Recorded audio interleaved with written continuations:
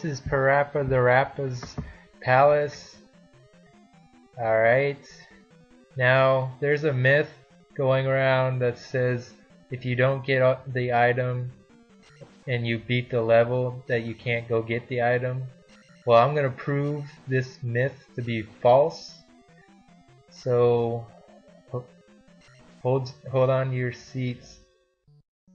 It's Parapa the Rappa's palace. Alright.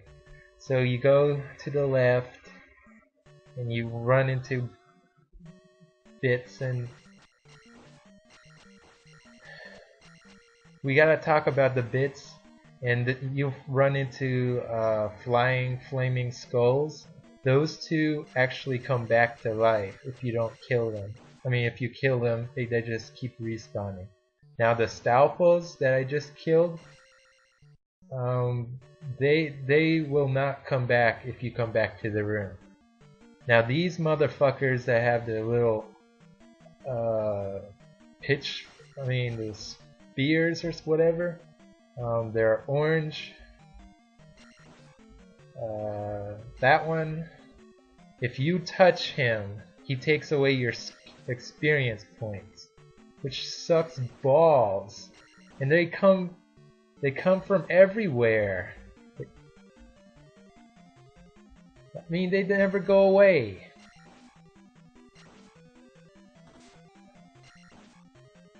Alright. Got the key in. Now we unlock it. Now this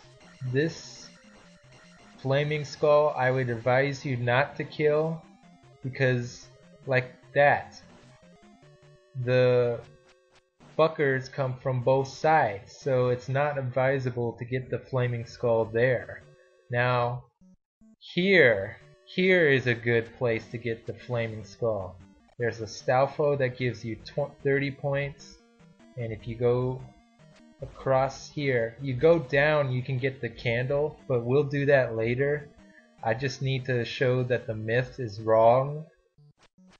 Now here, you can get the flaming skull to your delight. Now it takes forever, but it gives you 50 experience points, which rocks.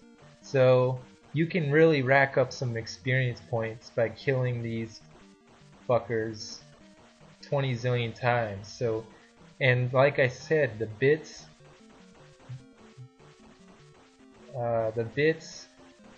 or bots and this flaming skull, they come back to life. They respawn just like that. So I got magic up and I got life up. So 4, 3, one last thing. When I went through this originally, I didn't get the number 2. So what you need to do is get attack to number 3 before you go fight Horsehead. So I made that mistake. Here's the fairy. If you get the fairy, it doesn't respawn. Now I'm gonna for some reason the video didn't record, so I'm gonna show you where the keys up here would be. Now if you go up here, the key would be around here. Now you go through here, you kill these fuckheads who keep coming back. It's like a horror movie.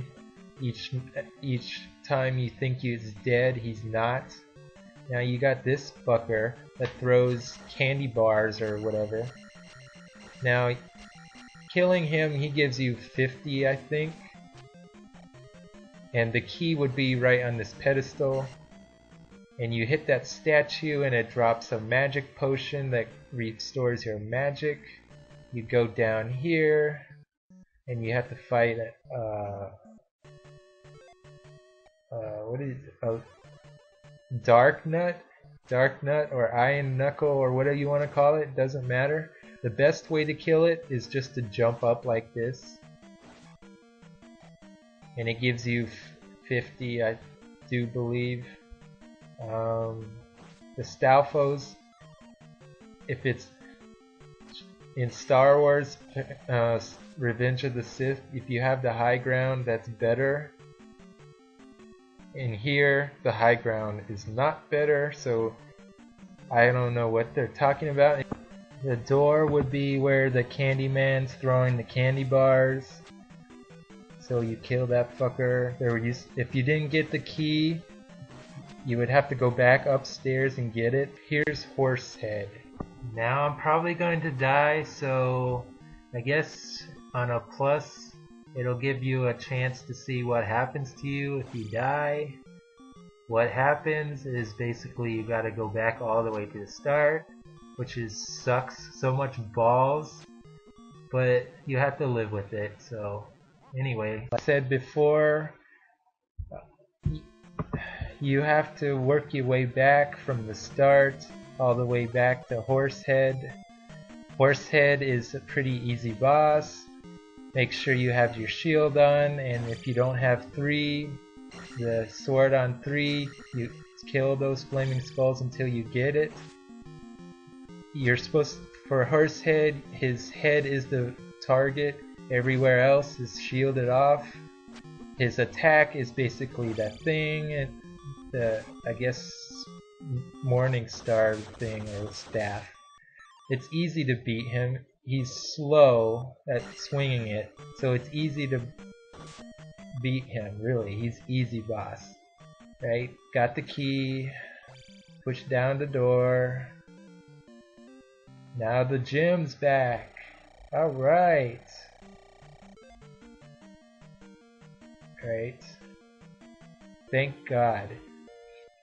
So you get enough experience points to get your magic up, which is really awesome.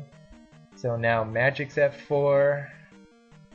Eventually we'll get life up to 5 later on when we come back, but I gotta put to death this myth that you can leave without the item and you can never get the item because it turns into a rock. Well, guess what? It isn't, because if you look, if you don't believe me, I don't have the candle and now I'm back. So whoever started that myth is absolutely wrong, and it's pretty ridiculous to tell you the truth, because you need the candle and you need everything else, so it really doesn't make sense, and I don't know why people believed it. So you go down here. Instead of going over, we go down. Now this room has about 5 of these flaming skulls, so you can rack up experience points, which is really awesome. So take full-fledged advantage of it. This room has 2 bots on both sides and a falling bridge. Now if you want to be suicidal, get the P bag, just like I did. So I leveled up, but I'm going to die. But that's alright, you know. Sometimes bad things are good things, I guess. Since I leveled up, that's a good thing. But I died, so that's a bad thing, but whatever. Alright, in the next room, you're gonna see the Candyman again. You gotta kill him. I get the shield if you wanted to. The shield's awesome because it lowers the amount, it raises your defense, it makes you a lot better. Now I have to kill this fucker again, Iron Knuckle.